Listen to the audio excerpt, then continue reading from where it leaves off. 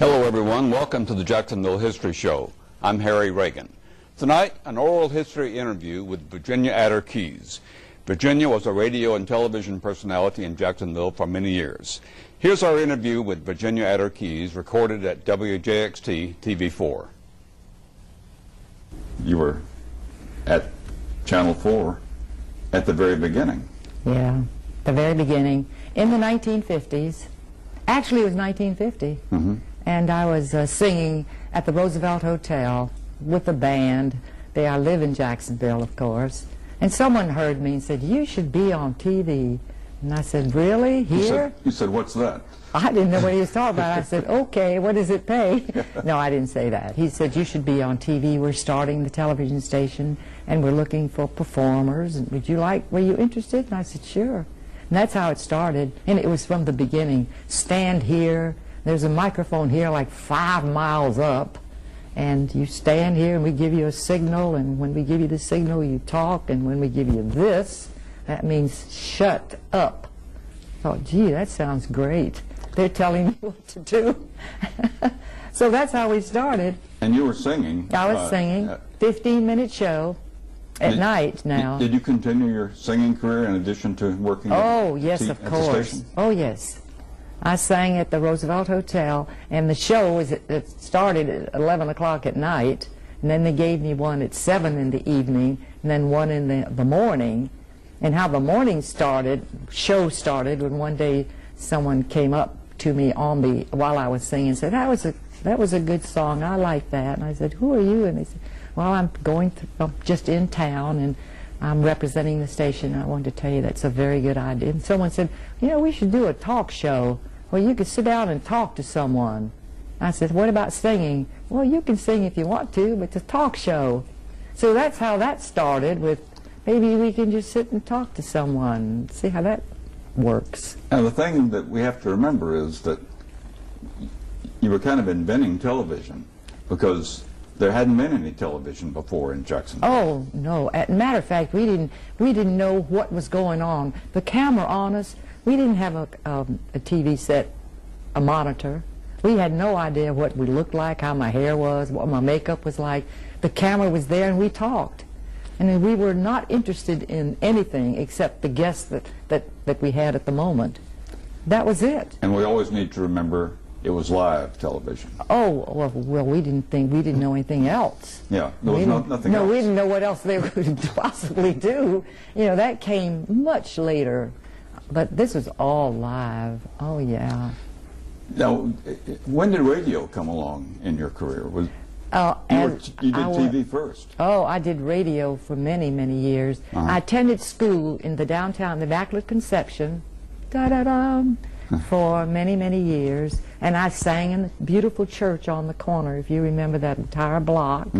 And someone heard me sing one day and said, "Oh, that was beautiful. Would you like to sing on radio?" And yeah, I'd love to sing on radio. So it was the Roosevelt Hotel, which was the Carling Hotel then.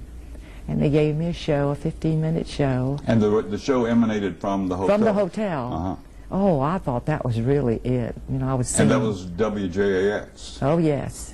That was the city-owned station. Yeah. And so I walked from our house to the station and do my show, and I sang like 3 or 4 songs. And it was all ad-lib. There was nothing prepared. Where was the radio station? Well, the radio station was right down on Main Street. As a matter of fact, that building, I think, is still there. Beautiful building. And they had many shows, their children's programs. It was the big station owned by the city. And that was my first big, I thought, break. And, of course, how did you have any interest in radio or television, or did it just came along? I sang at the Roosevelt Hotel when I was very, very young. They had amateur shows, and I was always standing in line. And one day the performer, Harvey Bell, was very famous in Jacksonville.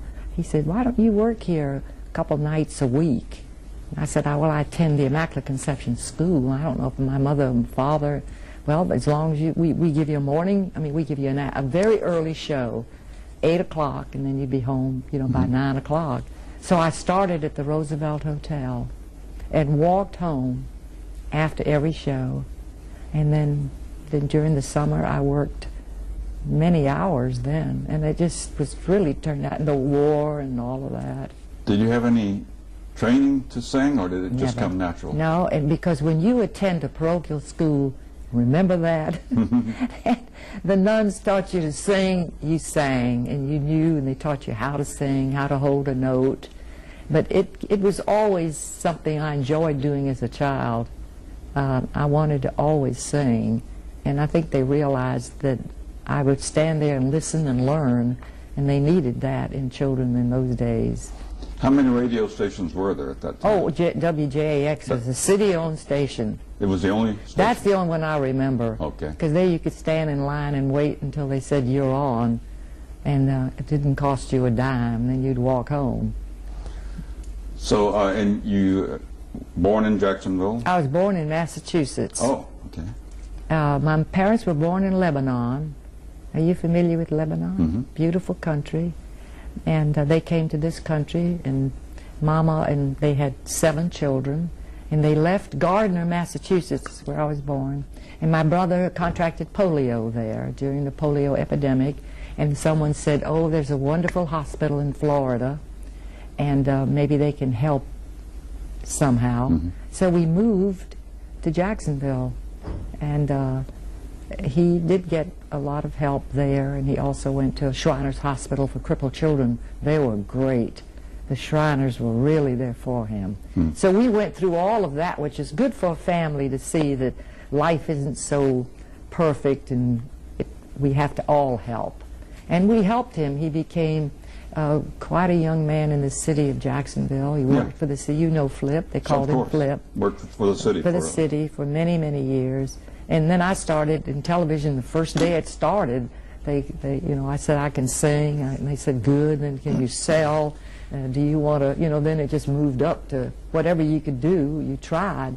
You actually tried on the air, because nobody cared as long as you had TV and there was one station. Oh, Stratton said that one day. Boy, everybody knows us. Everywhere we go, everybody knows us. Right. And then it dawned on us, you know, it's the only station. They have to watch us. So. Now, we have to remember that no one had a TV set. Why would they? Because there was no TV station. We didn't have one. We didn't have a TV station. So the first mission, I think, was to get people to buy TV sets so they could watch. Absolutely. And they were so willing to work with us. Matter of fact, they didn't give me a set, but they put one in the house, so that I would understand when I sang my songs and did the commercial what I was talking about. So they said, come on, you have a TV set, you know, now you know what you're talking about. And boy, we were so excited. We said, they don't realize they're never going to get that set back. A lot of people are going to remember Dick Stratton. Oh, yes. Let's talk about him. Was he, when did he come along at Channel 4? He came and he was interested in sports. That was it. And he was very attractive to begin with. And he started, John Piombo was very important in those days, who worked selling cars in town. They became friends. And then all of a sudden they said, we should be doing a sports show on television. And so they started a sports show, and then they started televising the baseball games, the football games. It was always John and Dick Stratton. I mean, it was the thing, something new, something exciting. And Dick was just into it up to here now. He didn't care about anything else. And he stayed with it to the very end of his life. And you worked with Dick on other kinds of shows, like there was a midday show and things of that kind. One day I was doing the show, singing and then selling, and he sat down with me, and it was kind of a cute combination. And we started talking, and Glenn Marshall, who was the manager then, said, you know, I think that'd be a good combination for the two of them. Right. And so everyone thought we were going together, you know, going together. And I said, oh dear, I think Dick, they think we're going together.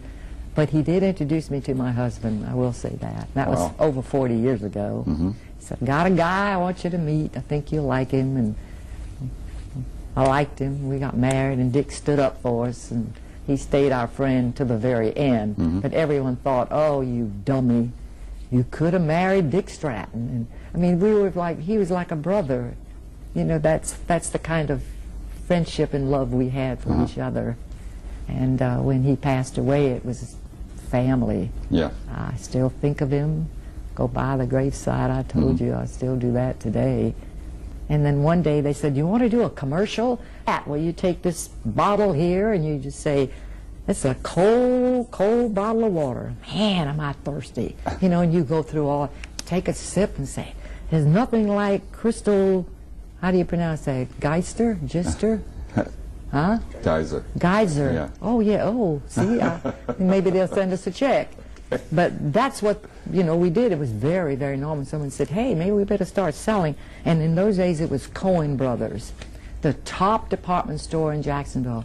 Do you want a talk, not a talk show, just a show doing commercials, just different spots, you know, anything you want to talk about, clothes, goods, kitchen, anything to do with anything in the store we'll sell. So they tried it. That's how it started. And we were in the store with the microphones selling shirts and selling ties and selling just for about 10 minutes. And then someone said, let's do it in the studio. Brought the stuff in the studio. Let's do it for 20 minutes. Let's do it for then a half hour. And then someone said, well, bring someone from the store. One day I sat with a lady. She said, I work in the store. I'm a saleswoman. I said, forget that. Just talk, just the way we do every day. And she said, okay. And so she started, yeah, that's great top. It's only $19.99. And they started buying, honey. They started buying some spots on TV. It was fabulous. And some businessmen decided that they wanted to be on TV, of course. And some of them started doing their own commercials. Right? Yeah, sometimes it was good. Sometimes not, yeah. Sometimes they were a little, well, they all thought they could do it because they owned the store. Sure. It was their money. I mean, it was they were the chief. You know, I'm the chief. They all know me. But once that light hit them, pow, they would go, ugh. And they'd watch themselves on TV and think, my gosh, I'm on TV. And they'd say, oh, hi, how you doing, buddy? You know, they'd get scared, and then then it was a different thing. But then when they started taping, then they could stop and do it over again. But live, if they ever saw themselves, that was the end. So they had to keep all the TV cameras away from, the sets, yeah. The sets away from them, and then they were good. Some of them were natural and could come on, and others were frightened but wanted to try. So, but it was interesting to see them at least try. And let's talk a little more about Dick Stratton. The other thing that that people would remember, of course, is the connection between Dick and the Florida Gators. He was definitely an orange and blue. He was the greatest supporter, the most interesting man. Everything he felt for them was from the heart. He gave his time, he gave his money. You know, he would take his money and spend it on anything just to be sure that it was promoted right. That was his heart, the university. And for years and years he did the Sunday recap of the Florida Gator game that had taken place the day before on Saturday. Yes. I think it was good, Harry, because it was sincere. I mean, it was, you know, most guys, they'll say, here's a script. Doesn't know a thing about it. He studies the script. I'm not saying this to every man or woman, but a lot of us, I did it too. You know, if you're in a hurry, they said, here's a script, you have a minute, and you do your thing. But Dick knew so much about the University of Florida. He loved the school. It was in his heart. When he talked about the school, he wasn't kidding. It wasn't phony. It was from the heart. The team was from the heart. That was what he was good. He wasn't just promoting. It was from the heart. You're watching an oral history interview with Virginia Atter Keys. We'll have more of our interview after this. The Jacksonville Historical Society, preserving your city's history, protecting your city's treasures. Advocating the restoration of Jacksonville landmarks, archiving a century of historical documents, collecting rare photographs, tens of thousands, creating the Merrill Museum House, piece by piece, restoring Old St. Andrew's Church, receiving Florida Historical Society's top honors, publishing historical books, elegantly crafted, producing video histories, dramatically told, educating our citizens for decades, enlightening the generations to come, sponsoring tonight's special television presentation, and offering you the opportunity to become a part of Jacksonville history. Call 665-0064, visit jackshistory.com, and become a member of the Jacksonville Historical Society, celebrating 80 years serving our community. Now back to our interview with Virginia Atter Keys. We interviewed George Wendling recently. Love George. Everybody loves George. Yay, yay, yay. Well, what are your recollections of George? When he first came, I was like a little boy. We said, well, very youthful and very shy, and he stood in the corner, and we said, who is he? And they said, he's going to be a meteorologist. Yep. And we said, the weatherman. And they gave us that dumb word, and we said, why do we have to say meteor? They said, you have to say it. You can't say weatherman. So I said to Dick, you say it. And he said, I'm not going to say it. I said, you can say it. He said, I'm not going to say it. I said, well, just say weatherman. Yeah. So that was a big joke, because George was so classy, and he was willing to do anything. If you told him to come in and talk to you, he would. If you wanted to talk about the weather, then certainly he'll talk about the weather. But he did it the smart way. He became known as a kind, gentle, easygoing guy.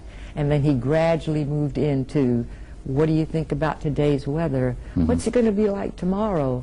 What about what's happening in New York?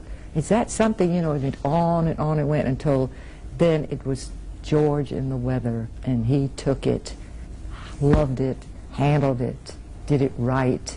Was not a phony. What he said was what he studied, and what he said on the air was what he knew. He wasn't a phony in any way. And after an amazing 47 years, he's kind of semi-retired. He's still... I bet you he does the same thing I do, and that is he talks about it. He probably goes all over the place with a stick saying, well, I'll bet you, and his wife says, all right already, because I walk around the house and I say, picture a penthouse way up in the sky. That was my theme song. That was your theme song, yeah. And Jim says, all right already. So they have to put up with us. Mm-hmm. When you go through these years, they have to let us slowly get out of it. We don't stop.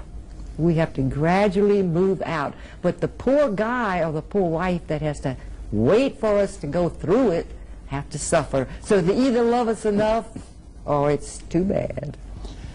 Now, if you look at television today in 2009,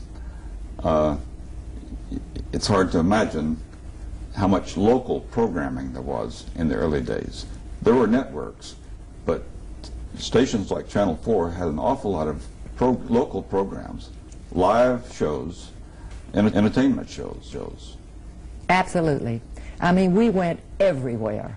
As long as we had a microphone and one camera and one man, we could travel. We didn't have a truck or a car or, a car, yes. Mm-hmm. We put everything in maybe 2 cars.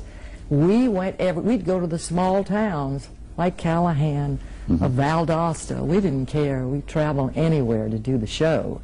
But today, it's so great what they're able to do and the help they have and what TV has become.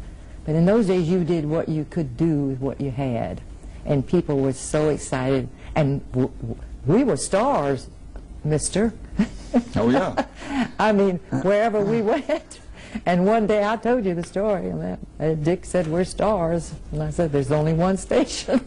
They have to watch us. That was my song. There was only one station for a long time. Oh, right? Forever. We loved it. We were stars. Channel 4, as we sit here, Channel 4 signed on 60 years ago this week. Has it been And, 60 years? It was, Yeah, I guess think, it was. another 8 years or so before Channel 12 came along.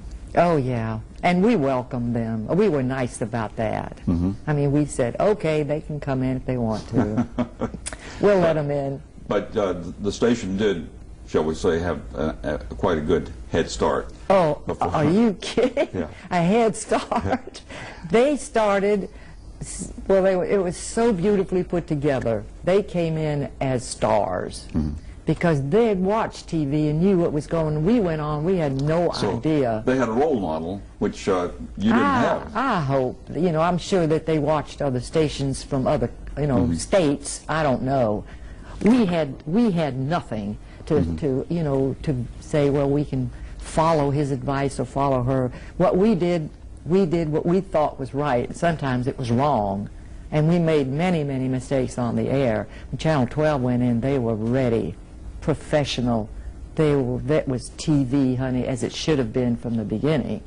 But we had to kind of grow up with it and make the mistakes. They didn't have to start at the front end of the learning curve. No, they did not. No, really, and that's sad in a way. That we had no idea how we looked. We had no monitors, you know, nothing, you know, except one poor director, and we couldn't even see him. They had him in a hole. Well, that director that we may be thinking about is Windsor Bissell. Oh, honey, you know, if I had a lot of money and I died tomorrow, I'd leave it all to him. He was the man that kept it all together. Now, he will be the first one to say, please don't say that. He didn't want any praise at all. He put the show together. He helped us pick the songs. He'd tell us about makeup, clothes, stand here, but in a beautiful, kind way. Never, get over there, you know, Dad, whatever they say, you know what they say when they say.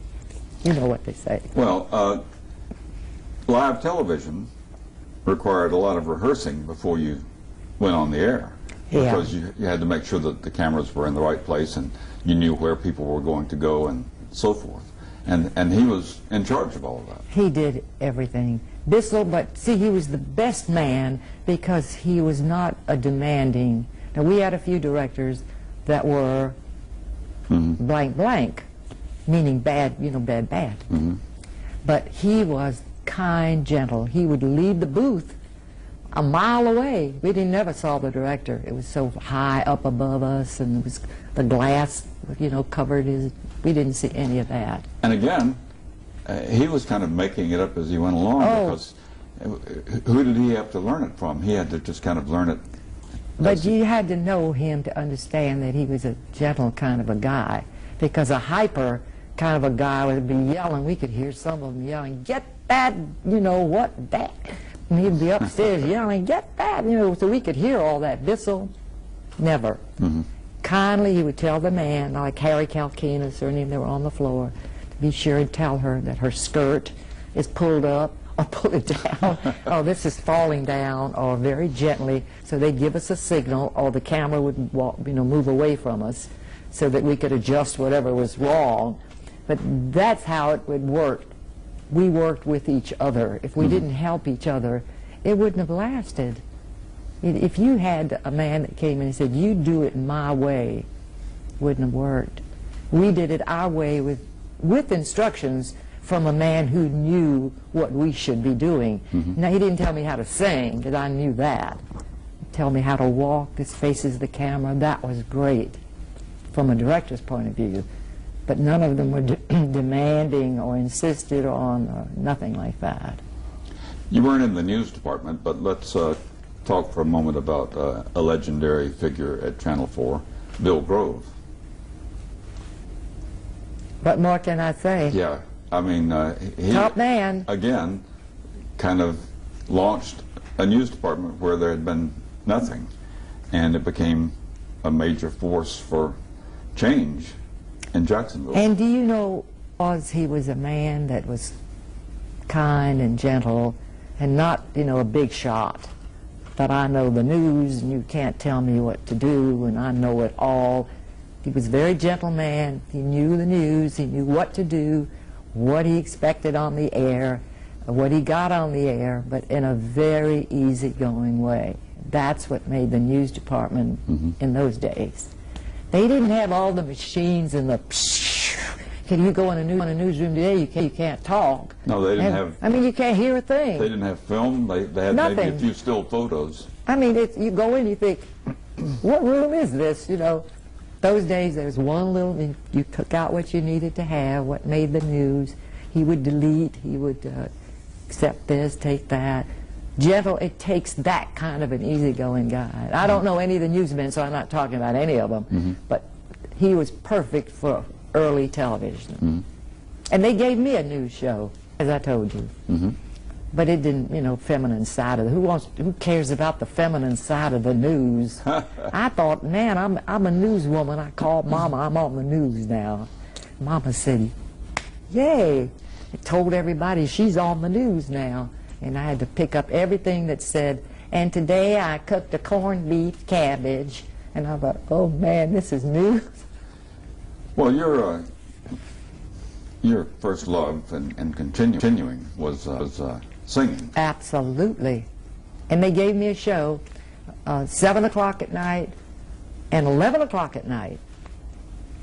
On Channel 4? On Channel 4. My theme was, picture a penthouse way up in the sky with hinges on chimneys for stars to go by. And then Dick Stratton would say, gleam! I think, does he have to yell? Gleam presents the Virginia Atter Show. And then Bissell, Windsor Bissell, the best director in the world, he'd play a tape that went da da da da da da da da da da. Oh man! So that's how I went on the air. And twice a day. Twice a day, and then the piano would give me the introduction, and then I'd start singing 2 songs, and then they'd hit a commercial on tape, and then I'd come back and do another song. And Stratton was the announcer. Was this a 15-minute show? 15-minute show, 3 times a week.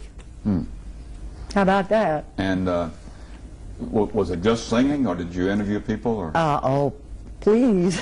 You don't think I was going to give anybody a chance to talk? Okay. It was your show. You were the...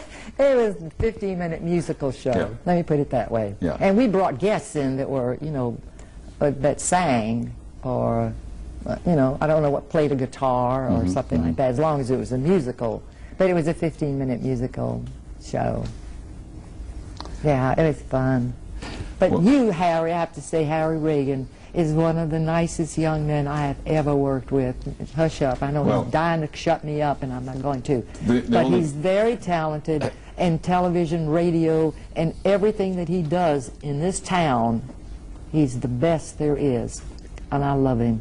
Well, thank you very much. And the questionable part of that statement was the young man part, but... What man? But thank you very much for that. The young man. You're a young man. Well, thanks. Okay. Never say the other word. It's ugly. I always say I'm a young man. Right. I always say I'm a young woman. They all know, say, she can't be young. I saw her. You know what year that was? And they tell me while I walk every morning, by the way. I walk down First Street every morning at Jacksonville Beach, and Neptune Beach. Well, Virginia, thank you very much for doing this. Can we do it again? Yeah. I won't be here in 10 years, so don't expect that. But maybe in the next couple, if I keep taking care of myself. We can always come back some other time and do part 2. Yeah, I'd like that. Yeah. That was an oral history interview with Virginia Atter Keys. Thanks for watching the Jacksonville History Show. You can see other oral history interviews with broadcasting pioneers at the Jacksonville Historical Society's website, www.jackshistory.com. So long, everyone.